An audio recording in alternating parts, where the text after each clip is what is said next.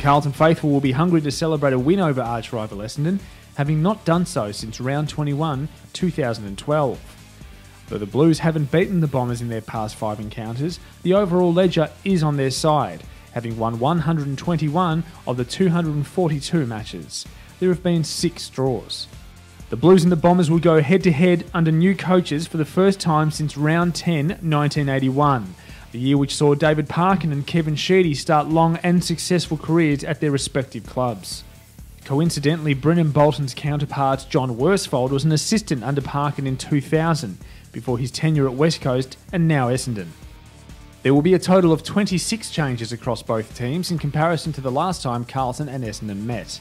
Jacob Weitering, Liam Sumner and Lockie Plowman will face Essendon for the very first time in their AFL careers, while Bryce Gibbs, Matthew Cruiser and Dale Thomas will be welcome additions after missing the most recent clash against the Dons. One of the new faces will be Matthew Wright, who will notch up his 100th AFL game after joining Carlton from Adelaide.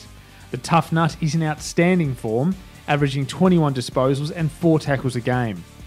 He also leads the Blues goal kicking with 5 majors.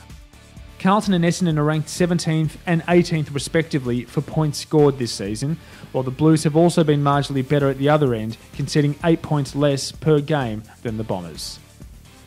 Those are the cold hard facts, brought to you by OnTime.